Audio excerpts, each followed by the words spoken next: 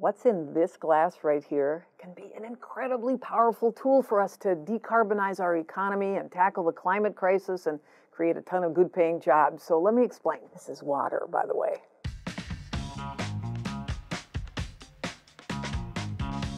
So hydrogen is a fuel that can be produced using, yes, water, from energy sources like wind, solar, natural gas, and other methods. Clean hydrogen emits zero carbon emissions when it's used like, for example, fuel in a fuel cell to produce electricity or as a way to store energy for long periods of time. Hydrogen can also be carbon neutral when it's produced from natural gas resources that use carbon capture and storage technologies and address methane leaks, avoiding harmful greenhouse gas emissions in the process.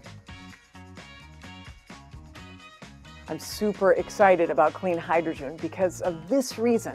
It has so much potential to remove carbon emissions from very difficult to decarbonize sectors of our economy like steel and metals manufacturing and heavy transportation like trucks. And it's going to be a crucial clean energy source that will help us to realize President Biden's goal of net zero carbon emissions by 2050. Clean hydrogen can also play a huge role when it comes to energy storage. Hydrogen can be stored for long periods of time, so if all other energy sources fail, hydrogen can be a clean, reliable backup source ready to keep the lights on and power the grid.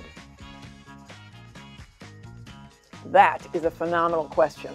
At the moment, clean hydrogen is quite expensive, especially when it comes to production or storage or deploying it at scale.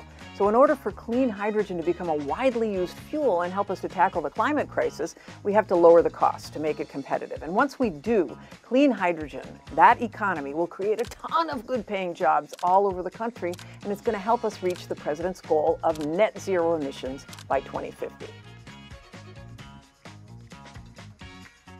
The Department of Energy has just launched our Hydrogen Shot as part of our Energy Earth Shots initiative, which is to reduce the cost of clean hydrogen by 80% to $1 per 1 kilogram in 1 decade, our 1 for 1 in 1 goal. And achieving that hydrogen shot is going to allow us to produce and store and transport and use abundant hydrogen.